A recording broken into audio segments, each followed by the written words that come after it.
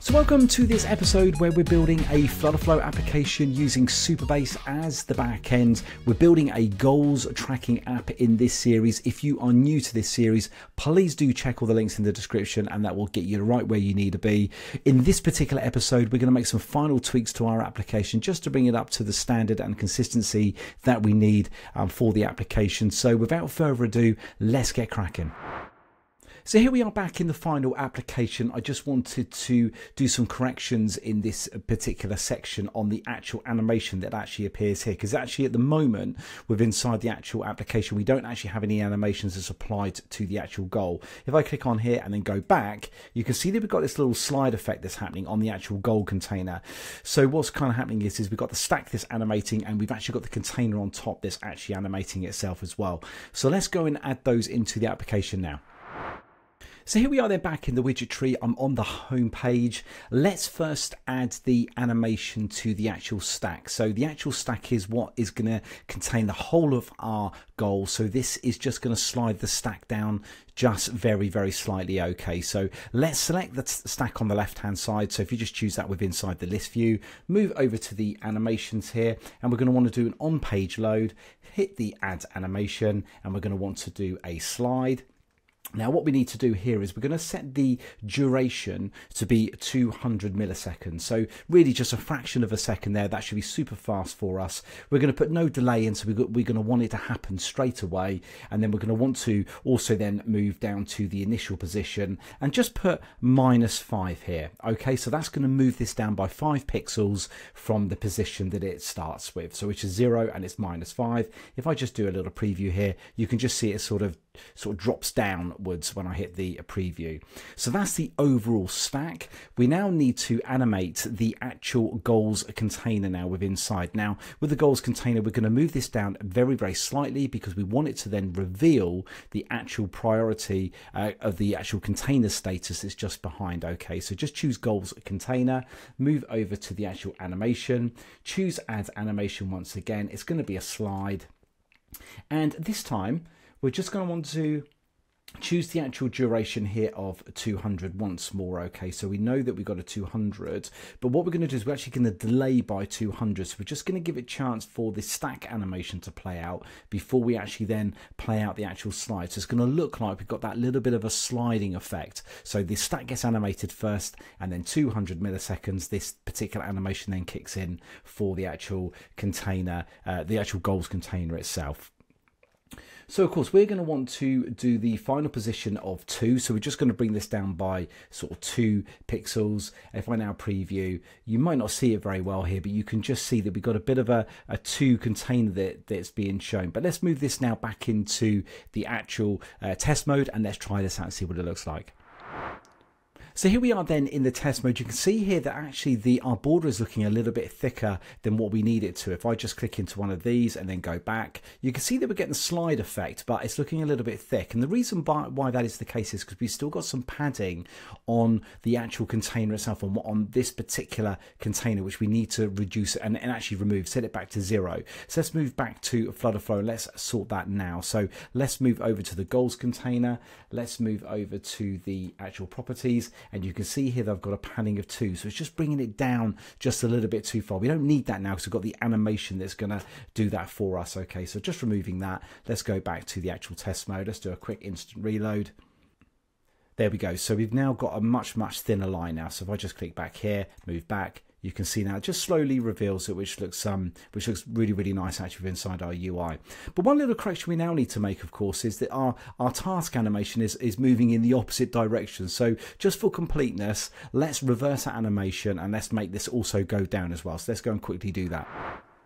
So back into the widget tree, let's choose the actual task page itself. Let's click on the actual animation. So we're going to look for it here. We know that we've got the little symbol here. This is an on page. So just choose the actual container itself. Move over to the animations. Let's just press on the little arrow there to remove it out for us. We're now going to want to now swap these over. Okay, so we've got the initial position is 5, but actually want to bring the initial position to 0, and the final position is going to be 5 itself. Let's just preview that. And you can see here now that we're just sliding down now, which will give us the same. So let's have a quick look now in the test mode. So here we are, they're back in test mode. Let's choose test goal here. I've got a couple of tasks here. And as you can see, they're just sliding down from the top there. It just gives it a little bit more consistency than with the actual other screen itself. So that's pretty well much most of our animations that we need to perfect with inside our application.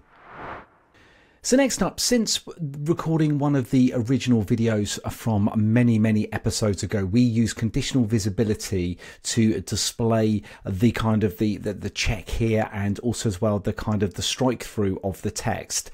We were doing a conditional visibility check on whether the actual task was complete or not. Well, since that time, the Flutterflow team have introduced the conditional builder widget, and I think it's well worth now replacing the conditional visibility with the conditional builder widget in our own application. And of course, it'd be well worth you also introducing that into your own applications in the future. So let's go back into Flutterflow and let's go and do that now. So if you're new to the conditional builder widget, what the idea of it is that it allows you to show and hide a number of different widgets based on a particular condition or not. So in our case, on our goals task, we know that we have a complete of either true or false. And what we need to do is we're going to replace our conditional visibility that we've actually added here to these particular sections here. And we're going to actually now group those now into using the conditional builder widget, which will make it just much more nicer to use. And of course, the great thing about the conditional builder widget is you can have many different conditions.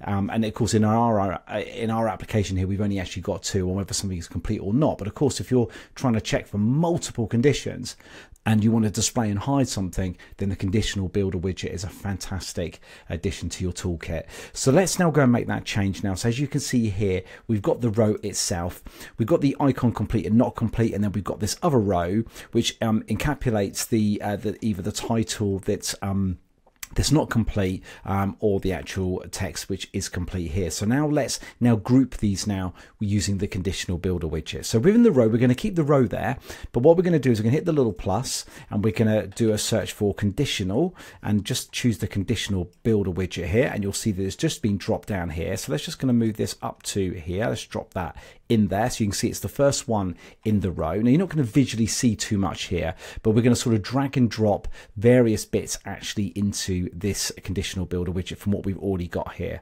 So let's now start off with then the actual conditional builder. So we've got this condition here is if something is true, then we're going to display some widgets in here. If it's not, if anything else, then we're going to display widgets here. This little I is representing that everything that we do with inside the actual UI now is going to be the widgets that we're going to be actually editing. But of course, with the conditional builder selected, we can move over to the right hand side here. We can actually then click on this little option here where it says show UI builder, and it means any widgets that I now apply will be within inside this actual else. If I just drop that down here, will actually be just here. Okay, so just toggle which one that you want on. We're going to first start with the first one, so just choose show UI builder.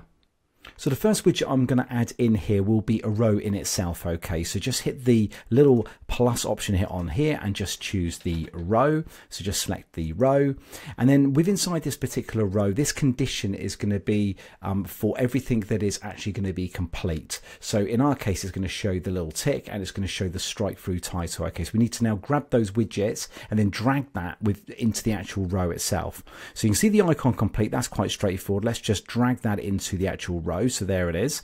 And then we also now need to find the text. So it's going to be that one there. Let's now drag that into the row as well. So just drop that in there. And you can see that we've now got those two together. And then within the else, if we go up to the conditional builder, let's choose the show UI builder option here, and let's also do the same here as well. So let's just choose the row. So if I just hit the little here and just choose a row, and then inside here, the first thing we're going to do is drag the icon into the row so you can see it's down there, and then we're going to move also as well the text there just underneath. Now we can actually now delete this row. We're not actually interested in this row, so let's just delete that out. We don't need that for now.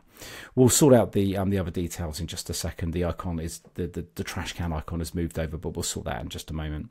So let's now move up to this first condition here. So just choose the conditional builder and let's work on this particular condition itself. So let's just choose that, and you can see here that we know that we're actually need to choose an if condition. Okay, so just choose the condition, and we're going to say a single condition. So we're going to want to check to say, is this actual task complete or not? Okay, so if you just choose this and then actually go down to the task row and then choose and just scroll down to complete, we're going to say is equal to, and then just move that down here and say specific value and then say true. So we know that all the widgets that's going to be displayed within inside this block here is going to be of the true condition. Everything else is just going to be down into this particular row.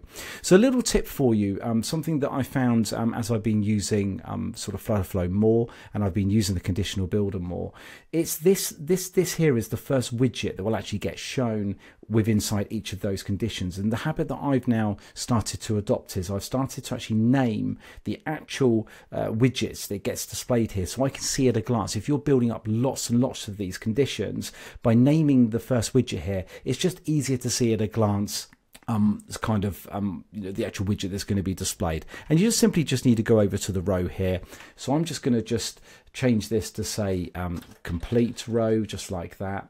And then down here, I'm just going to go down to this particular one here, and I'm just going to edit that, and I'm going to say not complete row, just like that. And you can see now, if I go back to the conditional builder, you can just see at a glance, I can see the name of the actual widget that's going to get displayed. So it's just a handy thing to do there. So just click on the Show UI Builder. We're going to go now back to the actual complete condition. You can see here that we've got a little bit of a problem with inside the UI, so we just need to put some padding in there as well. Things are a little bit sort of tight. So let's just put an 8 in there. Let's just move that over. And we're going to want to go back to the conditional builder. And we're going to want to say show in UI builder, this one here, and then just down onto this particular icon here, we just want to do the same thing as well. Let's just put an 8 on the right padding. So that's looking good for us now. So the final thing that we're going to want to do is we're going to want to move the actual sort of the trash icon to the right hand side. We just simply need to go to this particular row here, and we just need to actually just choose this option here, space between. So just choose that, and you'll find that actually pushes everything across. So the space is right in between this here. That should be good enough for us. So that's pretty well much everything that we actually need.